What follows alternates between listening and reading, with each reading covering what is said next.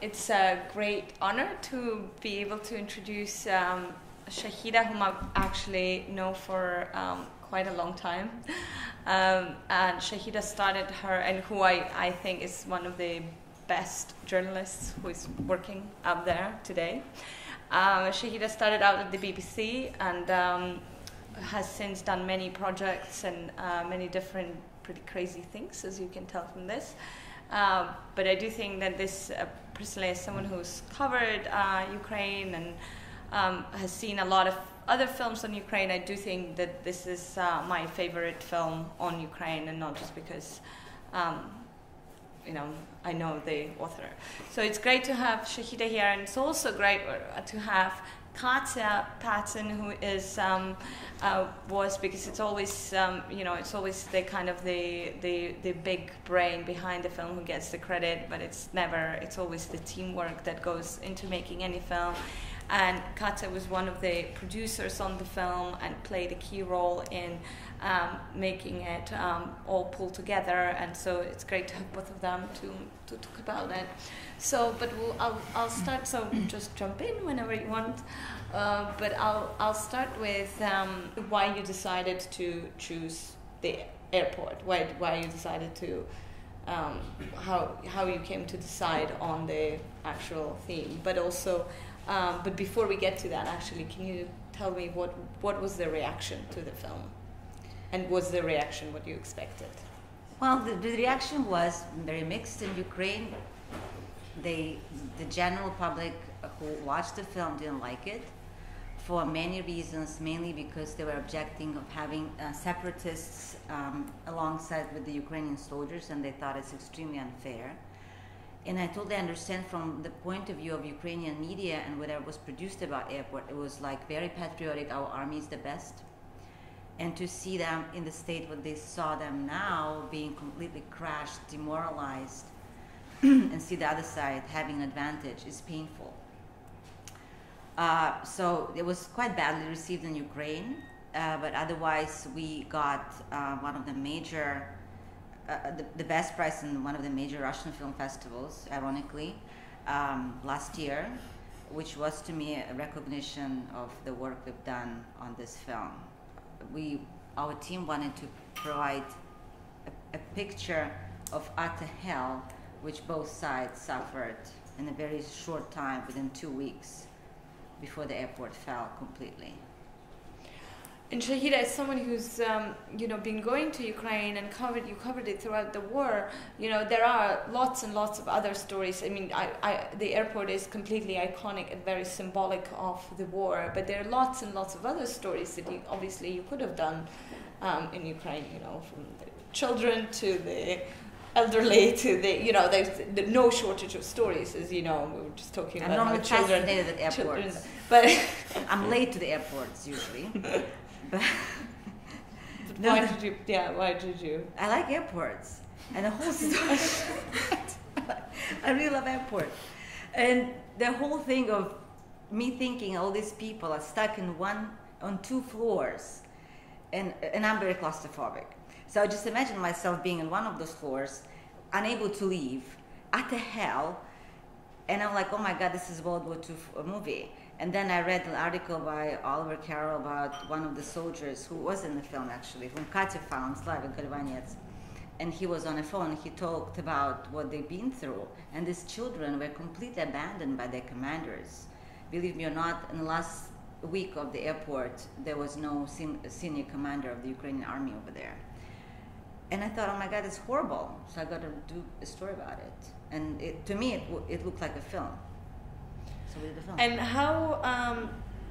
Talk us through a little bit of through the process a little bit. Like, what did it take? How did you nail the characters? How did you find them? And most importantly, how did you convince them to? The instrumental person of finding all the Ukrainian characters was Katya. Mm-hmm. She was doing a lot of work, trying to piece all these Ukrainian articles about it, the foreign articles, getting in touch with them. So the Ukrainian soldiers were absolutely Katya's work, and I let her talk about it. Well, the easiest way to get a hold of them was through the volunteers. They were always constantly in touch with the soldiers, had their personal cell phone numbers, were constantly writing to them and knowing like if they needed any kind of food, winter gear, always in constant communication. So for a number of the soldiers, it was quite simple. With Slavik, who from the beginning we knew we had to have him to make this movie, we needed him. It's a little more difficult. His story was quite complicated because he was also held in prison. Which one so is that? Slavik is Gavinets, and he's the youngest one. His The one who was 22 in prison. Yeah, Here, the 22. Yeah. And he was held particularly long in captivity, and his father actually traveled to the other side to negotiate his release directly with Zaharchenko, with the so-called leader, the de facto leader of the Donetsk People's Republic.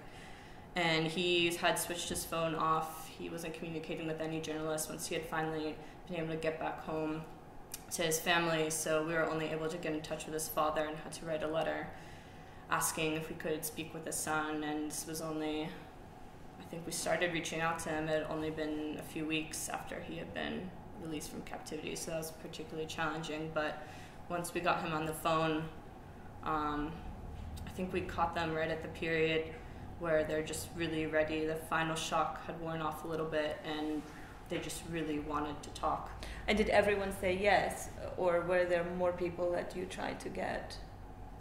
I think because we spent a lot of time really choosing who would be able to tell, because we wanted soldiers who were there the same days fighting at each other, so we had quite like a select group that we wanted to be in it, and everyone was, that was actually what surprised me the most, is just this really willingness and need to speak about it. And also it had been covered by Ukrainian media, but not so much by the international media and the international press. So I think they wanted this kind of different perspective where they didn't have to sing this kind of pro-Ukrainian narrative, but give some of the complexity and be asked questions that aren't just going to give the same formulaic answer. Would you tell them that Motorola would be in the same film? Did they know? Well, I mean, not specifically Motorola, but we were completely upfront from the beginning that this is going to be a different project. This is going to have both sides on it, and I think that actually sparked their curiosity quite a bit. And I know when Shahida, when she was traveling in Donetsk and speaking to the soldiers, I thought it was quite interesting that they always were asking, well, what are they saying about us on the other side? Because they don't speak to each other, they don't watch media from the other side, so this was quite a rare chance to actually hear the dialogue. Yeah, they were very curious. Actually, it's much more easier to speak to soldiers than the commanders. Did you speak to any of the commanders for the film?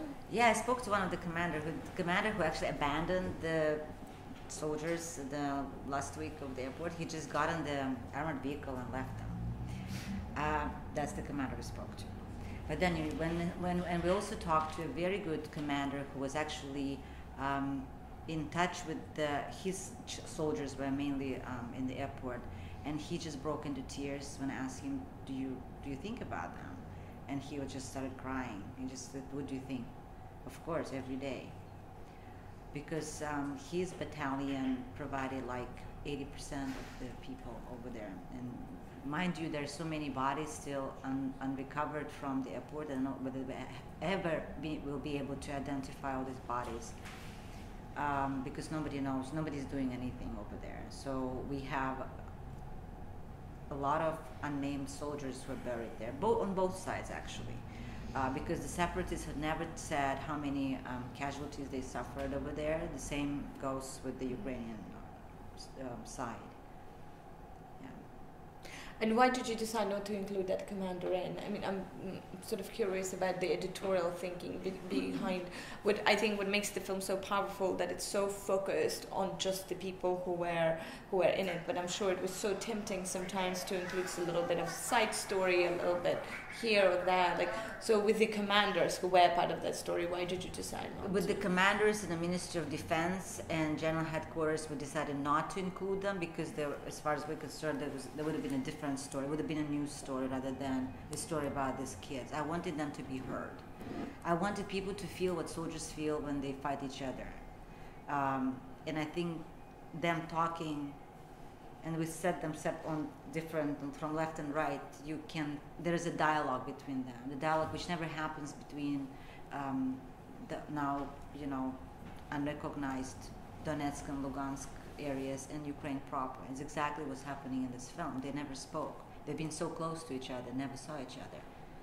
But they were happy to kill each other for no reason. It was very hard to trace down the separatists because they're a difficult bunch, but I was lucky because at that stage they still were letting the international journalists come in. And they were quite friendly actually in giving us access.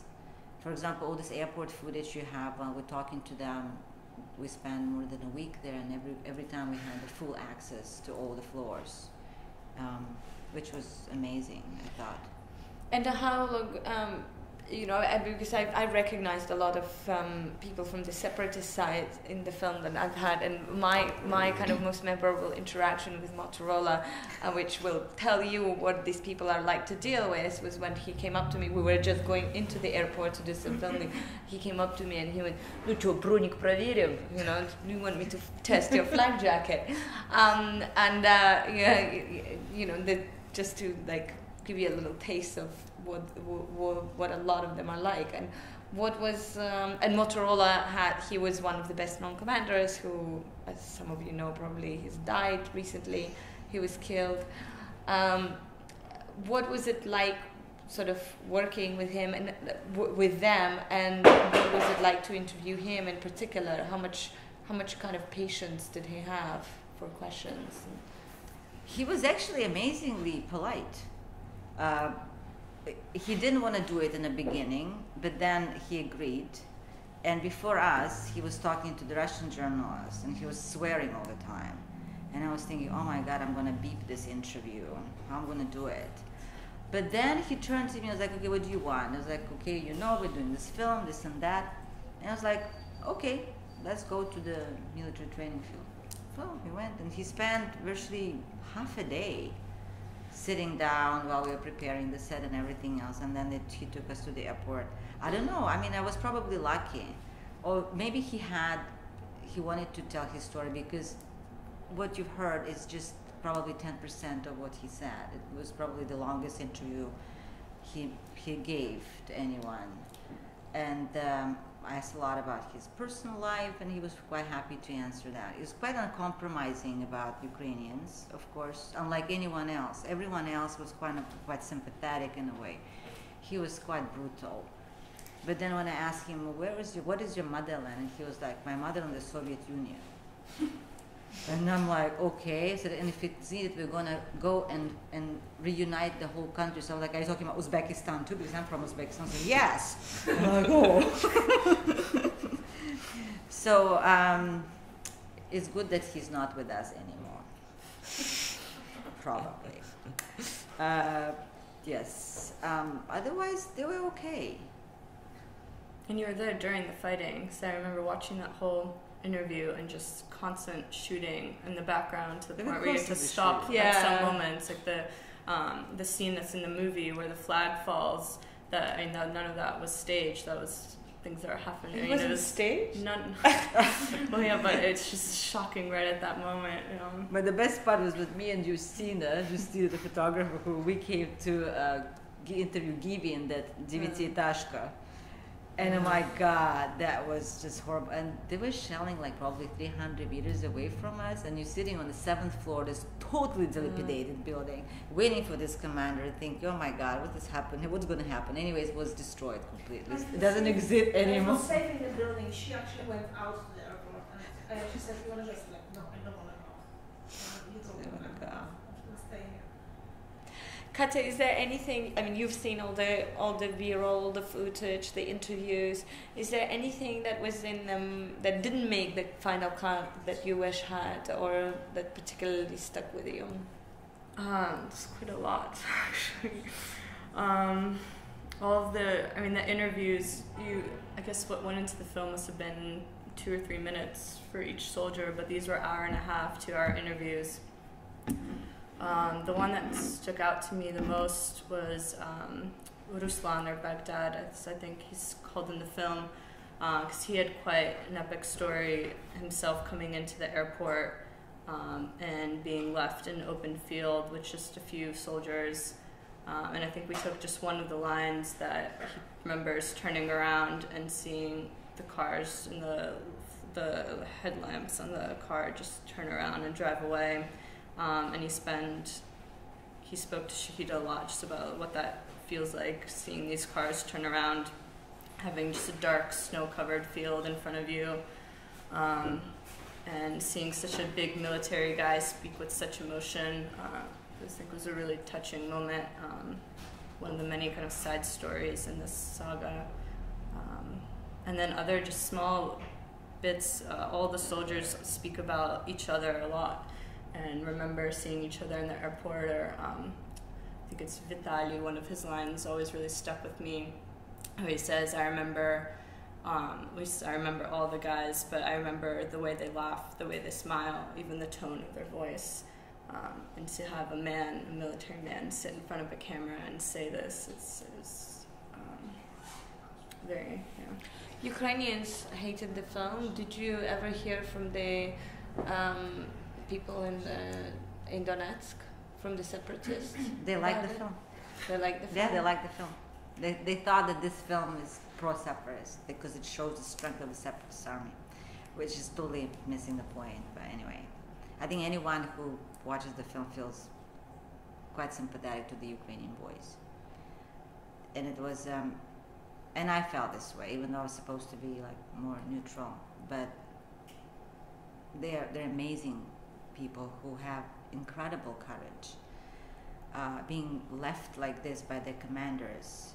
And then later on, those who were imprisoned, released, cannot serve in the army anymore, treated as traitors, which is very unfair. You had criminal cases. Yeah, and criminal cases against them. And then some of the people who are in the film. Yeah, they're all kind of treated as traitors. And then Poroshenko gives these medals to the keyboards, the defenders of airport. Yeah, we all like to know this brave story of the defenders, but how about these guys who actually stayed there till the very last moment? And they were all volunteers by that point. Yeah. No Ukrainian army was there at that point. They were part of the. They were part of the. But they were volunteer battalions. Yeah. It may be too early to kind of judge the importance of the whole airport, the battle, in the war. Or maybe not. Like, what role do you think it played? The battle itself. They shouldn't have been there to start with. It was obviously obvious, even to me, that they would have lost it anyway. There was no way they could have, survived the battle. So what's the point? Evacuate the people, save the lives. But somehow Ministry of Defense thinks differently. But every single significant battle in this war, they've lost, except Mariupol, miraculously. I'm curious if the lack of positive acceptance in Ukraine to this film has to do with an issue of pride, because it paints the commanders in such a negative light for having left these boys, basically.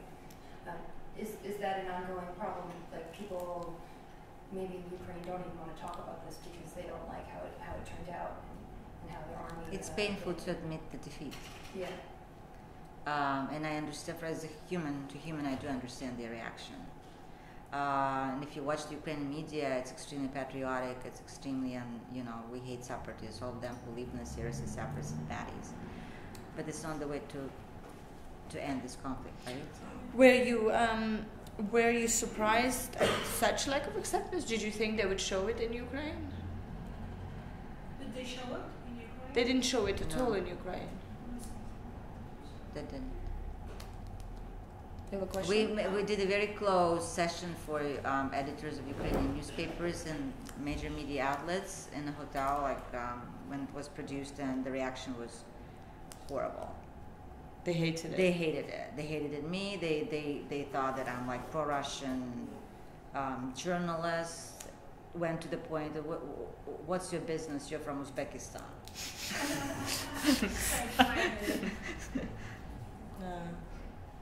Yeah. That's what I was going to ask. But I was just interested in when you talked about them being criminal cases going against them, whether they had been victimised in any way by the government and participating in the film and in the soldiers. But that was across the board. Anyone who's captured was were being treated as traitors. Yes, everyone who's been imprisoned is a traitor by definition. Yeah. Yeah, I'm just curious about the process in terms of you had lots of material and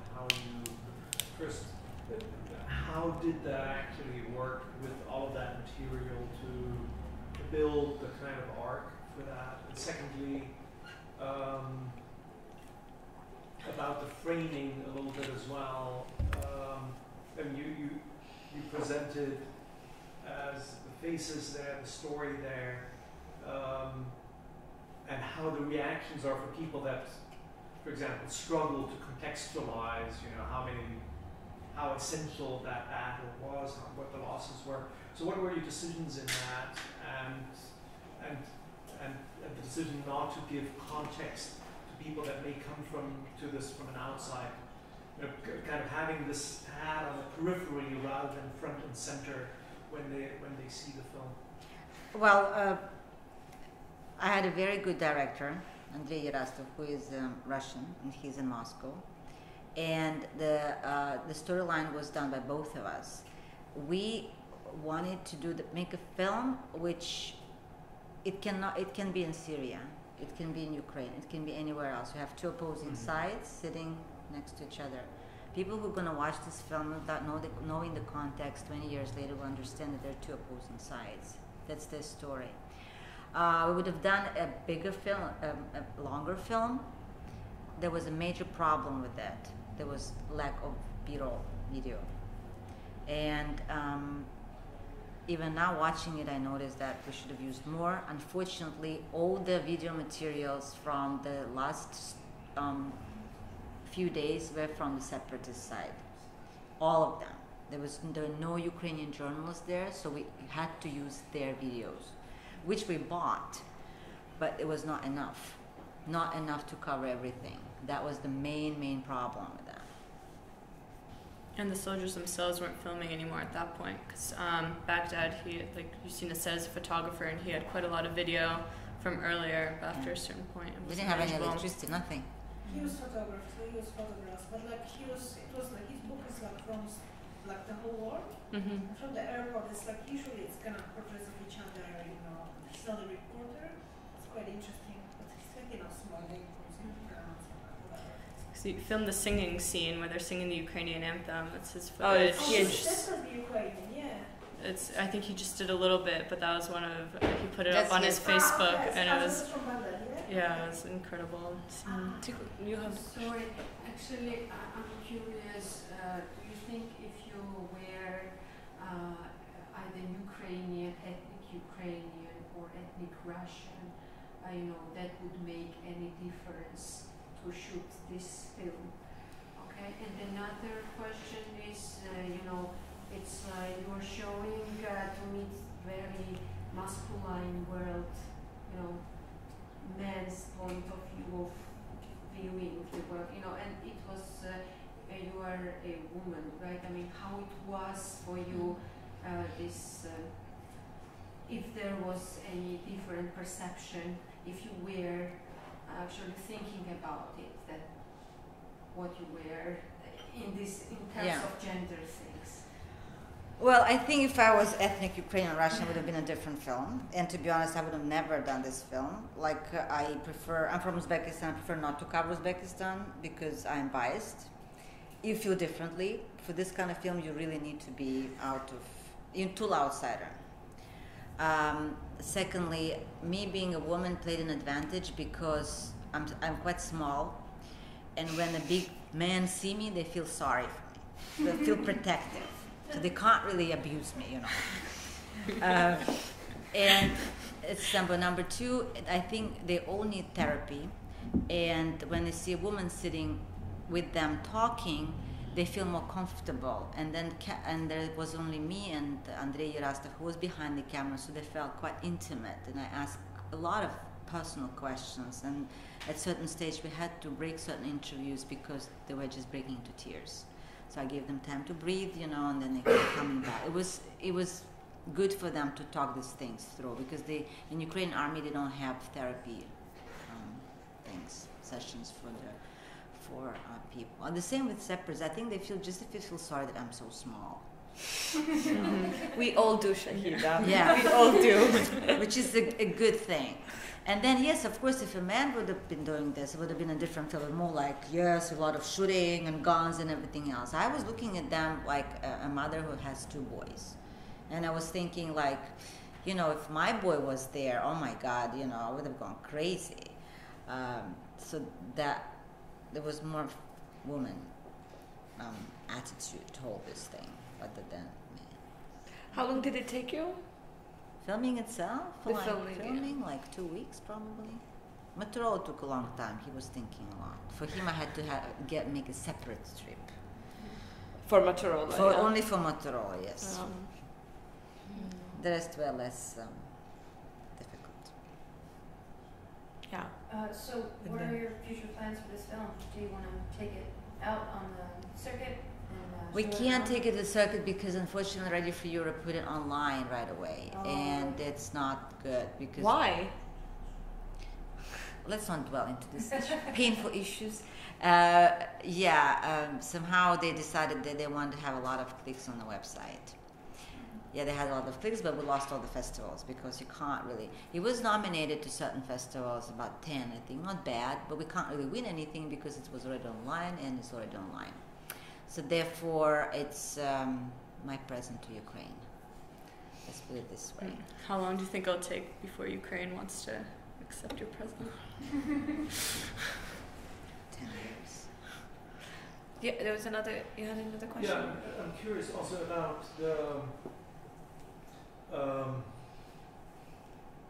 and this is, forgive if this is not fully kind of articulated as a point, but you have a tremendous symmetry, in the film, of course, in those juxtapositions, and you said that the video footage was not quite as symmetric in terms of what you had, what you could have worked with on the side, and the symmetry breaks more or less, I think, at the point of the capture of those individuals, and then my entire evaluation of how you describe the situation changes yet again, or there's added to that, to hear that those poor people that have been gone through that horror and losing their friends upon return seem to be outcasts. So I'm curious,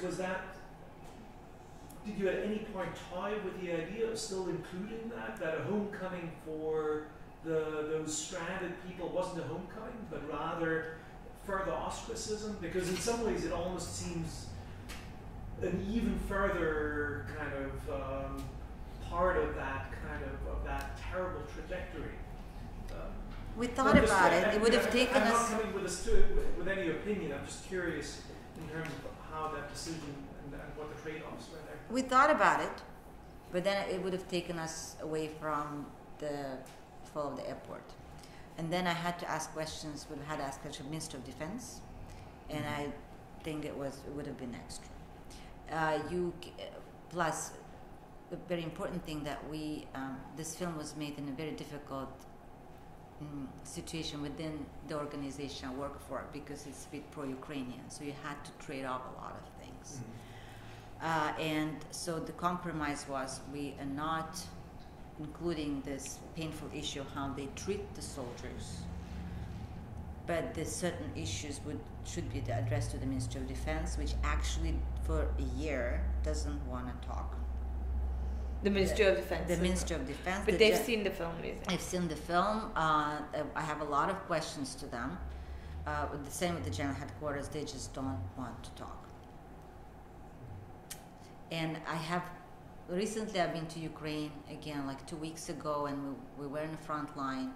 And it's the same story with soldiers. There's shellings every day, and they still don't have cars, generators. The volunteers are making clothes for them, everything, including bandanas and these things, even underwear. And you have people sitting in the Ministry of Defense doing exactly what? And exactly the same question what people are in the field, the commanders are asking, like, why nobody investigated the failure of A, B, C, D? Why these people are still there?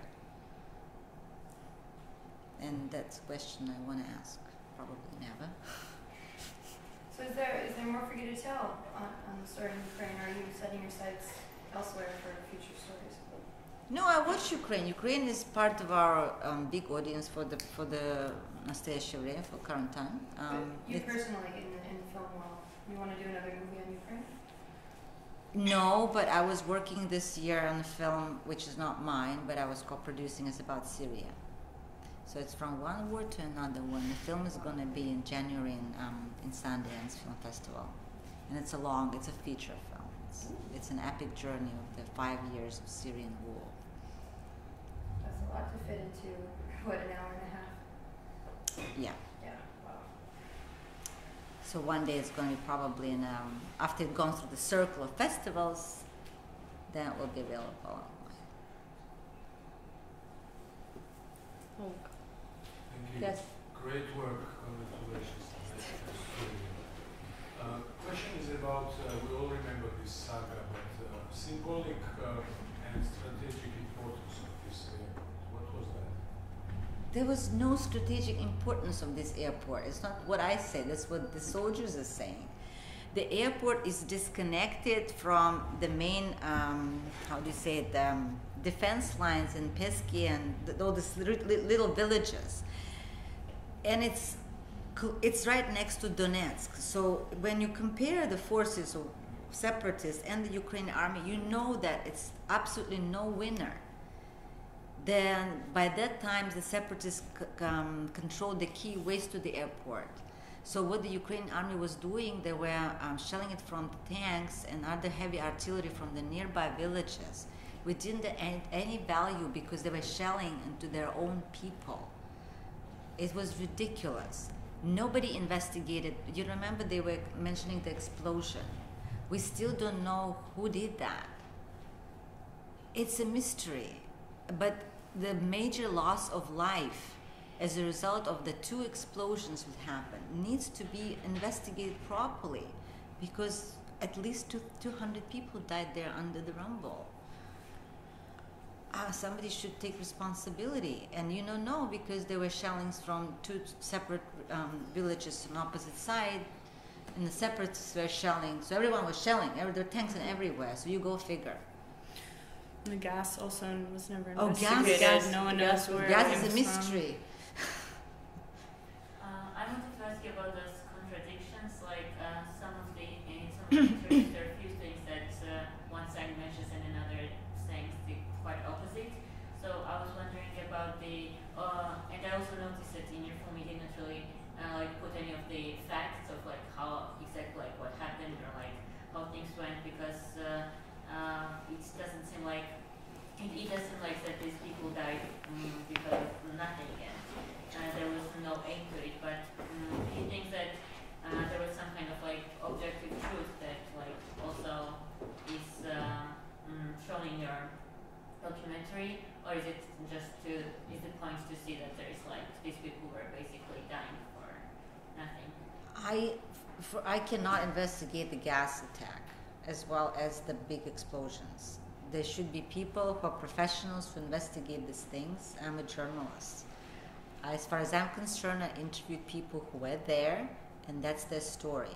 But for me to say that the separatists done it or the Ukrainian army did it, it's an allegation.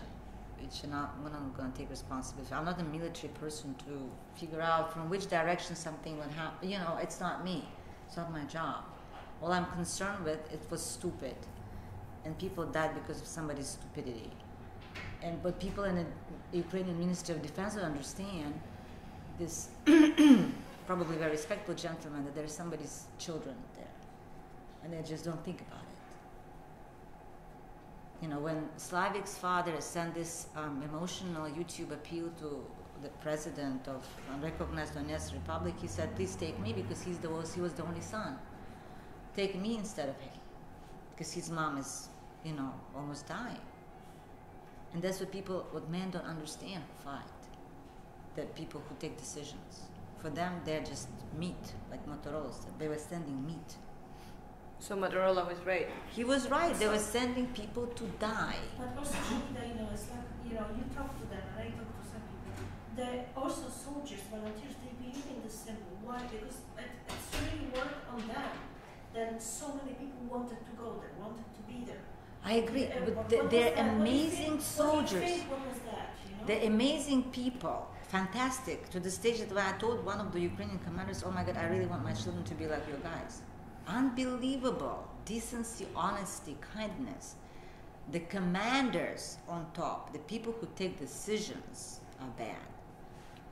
Because they were essentially going to rescue and save the guys which were already there, so it was like, Yeah, why? So what's the point? Give this airport to them. You lost anyway so many battles, for God's sake. Who cares about this piece of Yeah, in Soviet, one of the soldiers almost answers the question in the movie when I think Shahida asked him, well, why did you go? And he was almost confused by the question. He's like, those are my guys. I couldn't leave them. I mean, it's very black and white. He had a choice to stay behind. At the end of the day, if you look at this airport, this is what? The ruins. They're fighting for the peace of whatever. Exactly when you see in Aleppo, what are they fighting for? For those destroyed buildings?